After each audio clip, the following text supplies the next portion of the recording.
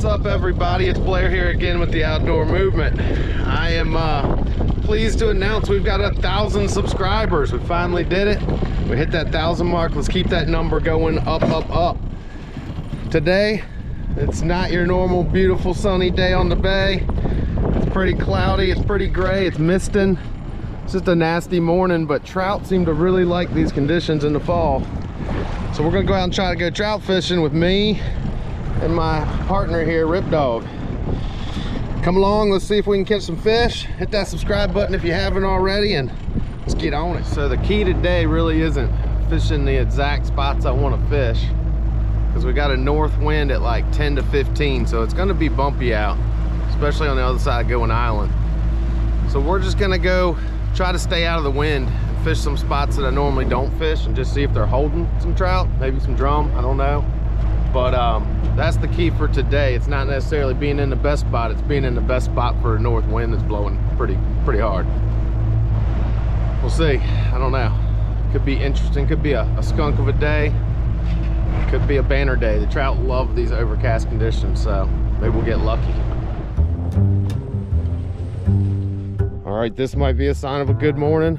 First cast, little baby speck, about 10 inches.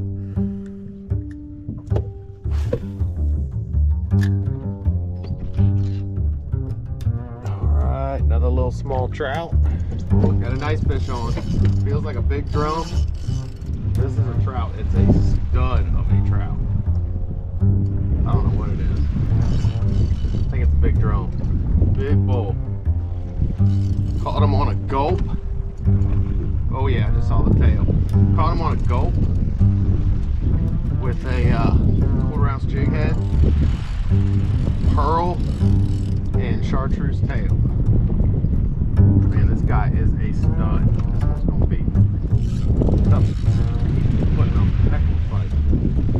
Probably over slot, what I can tell. I do have my drag way loose because of trout fishing, but still putting up quite the fight.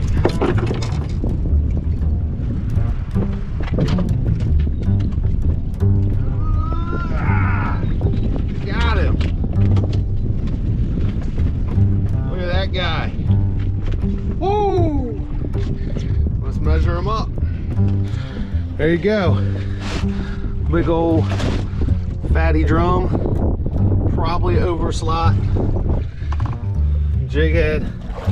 Just casting around these grass little islands out here on this super high flood tide. Rippy is excited about this one. There it is, 24 inches. He's actually a keeper. There it is. First keeper fish of the day. When I catch a fish like that, especially a drum, I'm gonna go right back in there and I'm gonna cast again, right along that same shoreline, because I saw a couple swirls in there, not where that fish ate at. So I'm thinking there's probably a little school of them in there. We'll see if we can catch another one out of that same little pocket. There's another one. Oh, that one looks like a trout or a little tiny drum. What is this? Oh, yep, little tiny drum. There's a couple of them over there. Oh, that one was much easier to get in the boat. There you go. That one's looking like he's probably, I don't know. We got to measure him. We're going to tag this fish anyway, so I'll tell you here in 1 second. I'm doing some solo video today because I'm all by myself. I haven't taught Rip Dog how to use a camera yet.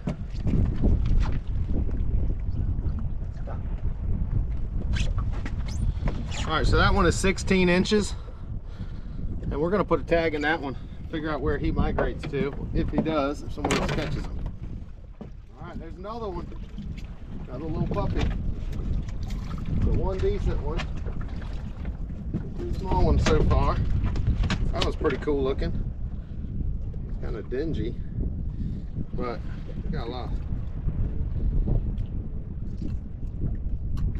Go. Caught him on the same gulp. There you go. I'm gonna guess he's another 16-inch fish. Back. Yep, cookie cutter fish. 16 inches.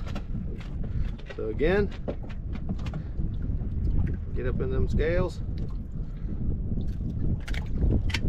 Give it a tug. And there's your next tag. All right, tag in the fish. There he goes. All right, 4 fish out of the same spot. No more chews there, so we're just gonna keep moving, keep hitting different pieces of structure and look for something similar to what we're fishing here, which is a grassy little island. It's normally not even an island, but because of this northeast wind, it's becoming an island. So I'm gonna try to find other areas that kind of mimic this sunken grass and see if I can't find some more of these drum schooled up. I know I preach about this all the time. All the time I'm talking about, that's right, the pole anchor. Dude, these things are like 70 bucks, 80 bucks. At least when I bought this one it was. And it is invaluable to sneak up, kill your motor down current, drift to where you want to be, and slide this thing nice and quiet in the water.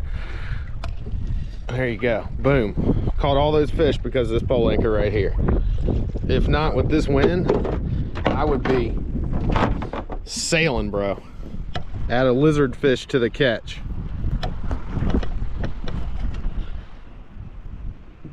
Ugly little guys. That right there is a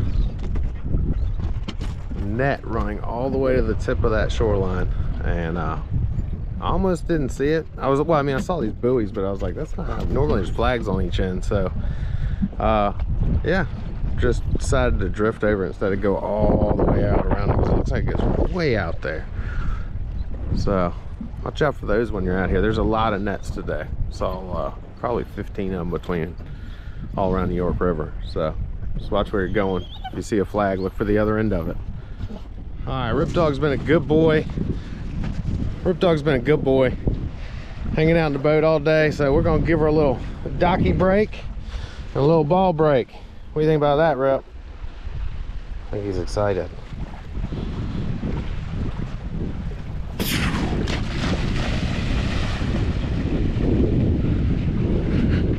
Man, I love this dog.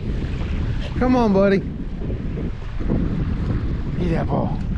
Get that ball. Ready?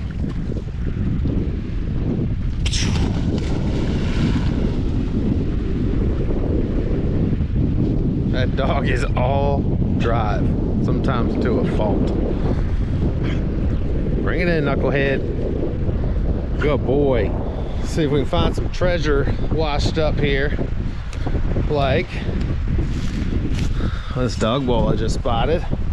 Boom, that's a freebie. Free dog bowl for the cabin, Rip Dog. Woo woo. Well, it turned out to be a pretty beautiful day. I mean, it's blowing, it's overcast, but man, look at the clouds and stuff. It's just beautiful. But yeah, all in all, pretty good day. 12 speckled trout caught. All undersized dinks, small fish, and then lost a monster speckled trout, over 20 speckled trout. Not a monster, but definitely a big for speckled trout, right next to the boat. But I did catch 4 puppy drum, 3 cookie cutter 16-inch fish. I tagged and released all of those, so that would be cool to see if someone catches one of those, and a 24-inch pretty fat fish that is going to make an awesome table fare for tonight. Anyway, guys, thanks for watching. I really appreciate it. We hit 1,000 subscribers. I think that's amazing. Appreciate each and every one of you. Keep watching. Let me know what you want to see. Post a comment, and let's keep this good thing going. Catch you on the next one.